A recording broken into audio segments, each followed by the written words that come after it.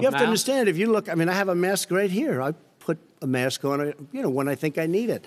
Tonight, as an example, everybody's had a test, and you've had social distancing and all of the things that you have to. But I wear masks when needed. When needed, I wear masks. Okay, let me ask. I don't wear masks like him. Every time you see him, he's got a mask. He could be speaking 200 feet away from it. He shows up with the biggest mask I've ever seen.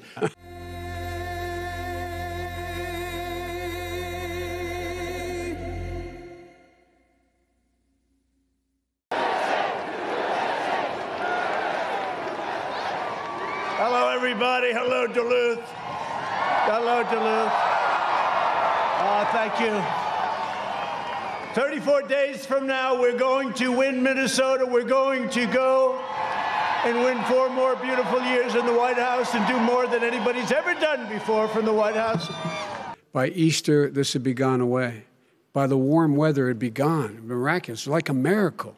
And by the way, maybe you could inject some bleach in your arm, and that would take care of it. This is the same man. That was said sarcastically, that was, you know that. That was said sarcastically. And so here's the deal. We will end the pandemic, and we will enter a new era of unprecedented prosperity, cooperation, and peace. As we pursue this bright future, we must hold accountable the nation which unleashed this plague onto the world, China. In the earliest days of the virus, China locked down travel domestically while allowing flights to leave China and infect the world.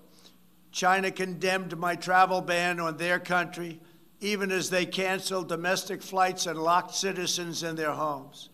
The Chinese government and the World Health Organization, which is virtually controlled by China, falsely declared that there was no evidence of human-to-human transmission. Later, they falsely said people without symptoms would not spread the disease. The United Nations must hold China accountable for their actions.